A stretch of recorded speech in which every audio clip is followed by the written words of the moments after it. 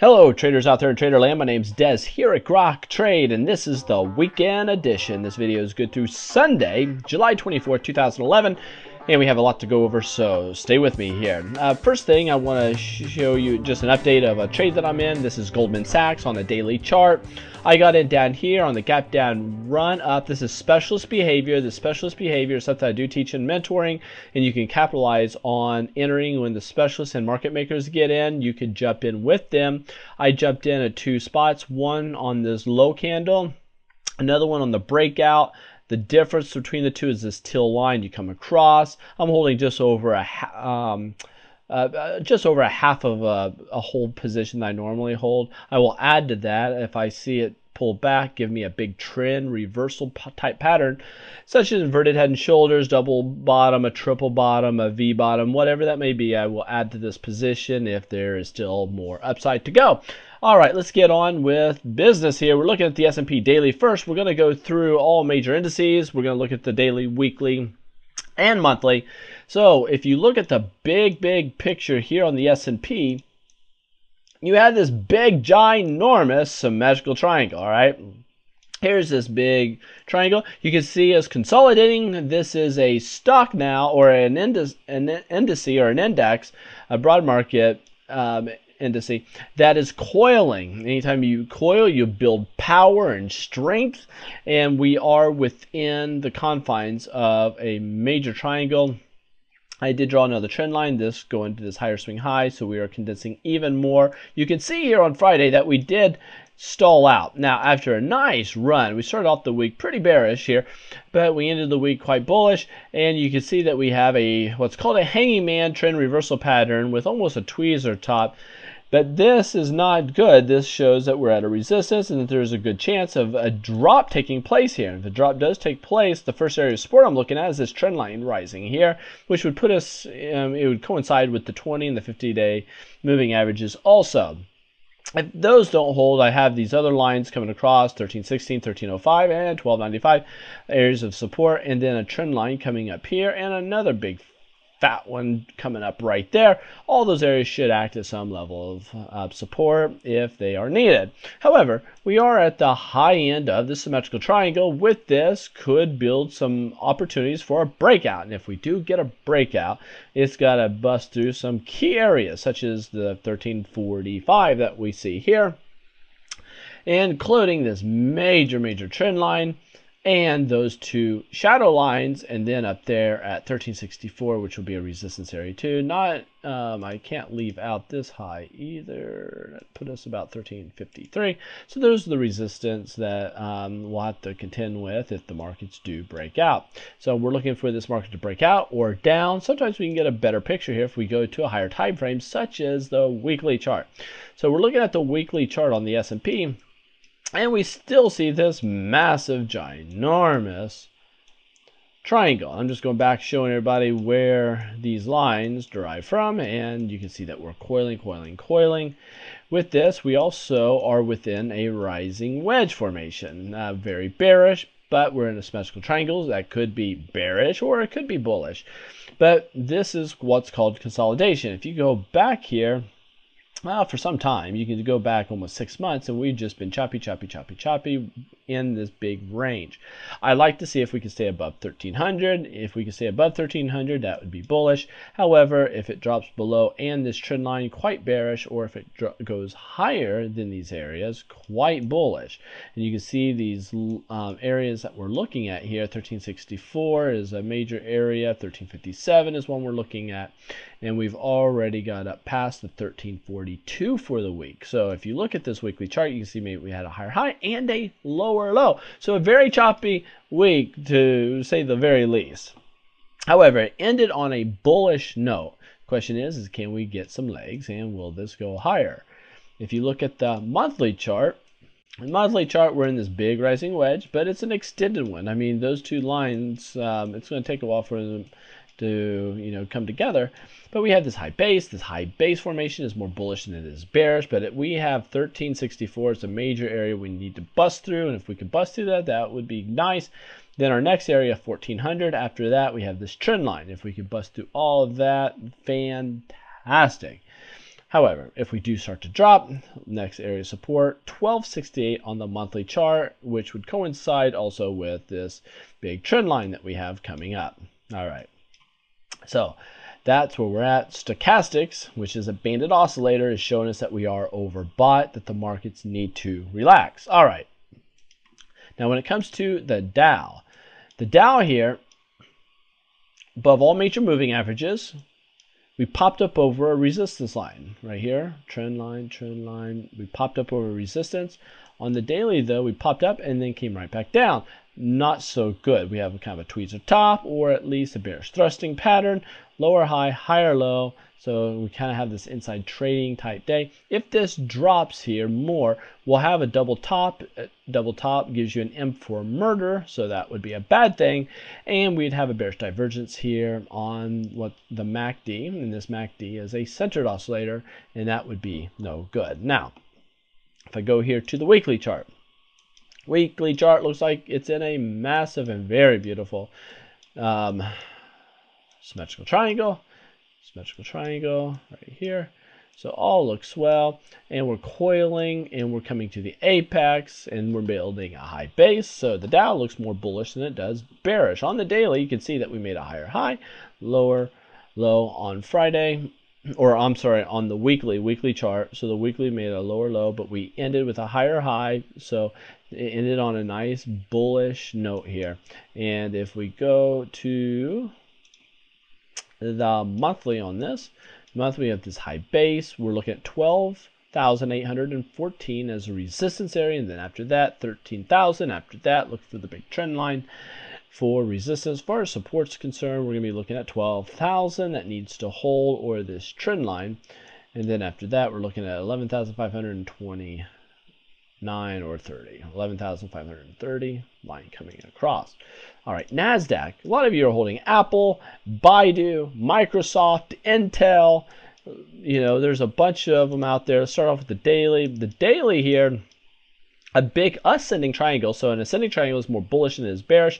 We are pretty extended here to the upside, but we're starting to get a bearish divergence here on the MACD centered oscillator. We have major resistance coming about around 2873. I'd say 2870 to 2873 is resistance area. If we do hit up there and then drop, that would be bearish. However, as long as we can stay above this trend line right here coming up, that would be good. We do have support at 2836. After that, we have this trend line. So this on the daily, if it breaks out, it needs to get over these areas, but also this big, massive trend line right here. And then after that, 2920 is a resistance area that we're looking at. Now, on the weekly. Weekly looks pretty good. If you look here, about 3 weeks ago, we actually broke out, but last week we came back down. That was bad news. However, this week, if you look at this, what we have here is lower low, but a higher high over the tops of this trend line. Usually NASDAQ will lead the markets, not lag it. So this is showing some bullish activity. Not so bad. The CCI is getting into overbought territory again.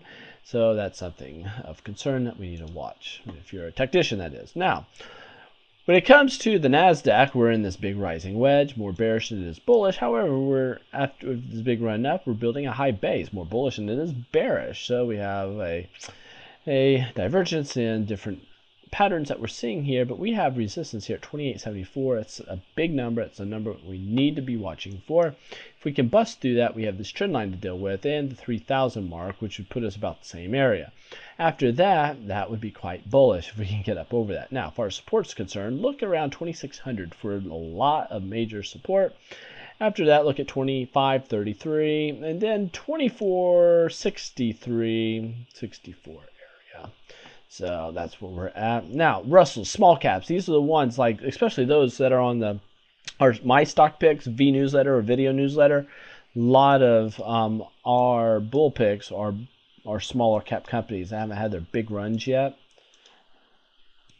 You can see here we're within the confines of this major triangle. We're above all major moving averages. We come up, we have a doji, we also have a tweezer top.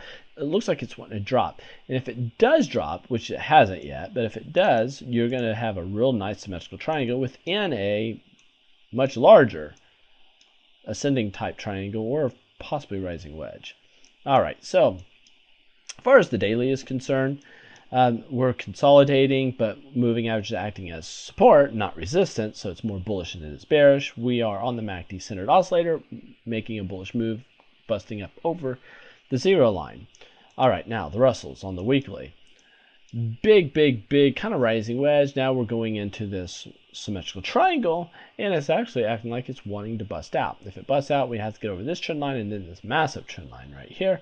If it can do that, wow, we need to be bullish in the markets if that were to happen. However, if it, let me go back here. If it starts to drop, be watching about 800. 800 needs to act as support. If it doesn't, be looking at 773 as the next area of support. After that's this big, massive, gnarly trend line. All right. So here's the monthly. The monthly is we are in a uptrend. It's an uptrend. We're at resistance here, support here, resistance here, and we high base. High base is very bullish. And we have an ascending triangle, which is also bullish. We're looking for a breakout over about 900 and some change. And if we could get that, we could get some resistance. And then if we can get past that, that would be quite bullish here for the markets on the Russells and small caps especially. So something else I like to look at when I'm here, this is FinViz. FinViz, you can see that right there. And I like to look at the groups. Whoops, let me bring this back. The groups here will tell us kind of the big picture of what's taking place. But all you do is click on groups, come down.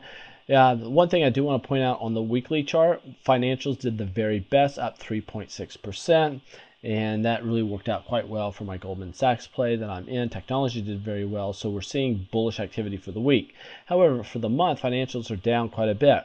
That's not overly good. I don't like to see basic materials this high either, because this could be a recessionary cycle getting ready to happen. 3 months, financials in the pits, no good at all. Utilities, the strongest. Healthcare, next in line. Consumer goods, services. Yeah, but for the week, that is pretty strong. That's actually in the face of the 3 month and the 1 month. All right, so sum it up. What do I think? I think we're in a lot of consolidation, and I think this is tough to trade in unless you're a day trader. It's hard to swing trade, and this is a great time to be sitting on your hands anytime you go into consolidation. Go into vacation mode and get your trading plan established and work on that so you don't feel like you have to be in the game, especially in the face of all these resistance areas. All right, so on the weekly charts, if I look at this, the vast majority of them are consolidating inside triangles. We're just waiting for it to make a move up or down. So we're in a holding pattern. However, the big monthly charts, yes, even though most of them are all in these rising wedges, it's not a real drastic rising wedge, but we are building a high base. So the monthly chart's actually saying that we might be going higher. All right, we have financials in the, as far as sector rotation is concerned, we have financials acting quite weak, going back 3 months, 1 month. However, for the week, it's showing some life. So the question is, can this market show some life and pop? Well, we have Boehner walking out here on Friday from a talk with President Obama, and talks don't seem to be going that well at the time of this video, that is. And the markets will be watching this. So it's really hard to understand or know what may happen with the markets. I can tell you this: if they shut down the government, I don't see that as being a real good thing for the markets, because the markets don't like uncertainty. Uncertainty will drive the market straight down. So anytime there's uncertainty, something we're not comfortable with, expect a lot of volatility to spike.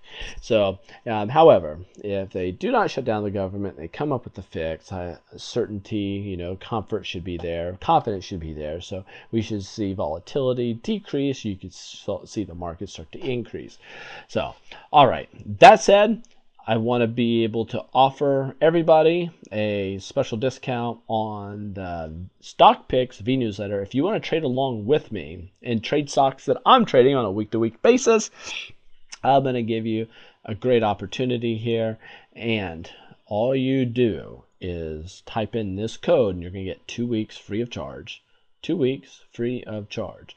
You have to go into freeonlinetradingeducation.com. Once you click on that, click down a little bit to V newsletter. When you click on the V newsletter, what you want to do is go and subscribe. When you go to subscribe on the monthly deal, put in this promo code, the number 2 week, 2 weeks. And once you put that in, you will see that you will have 14 days free coming to you.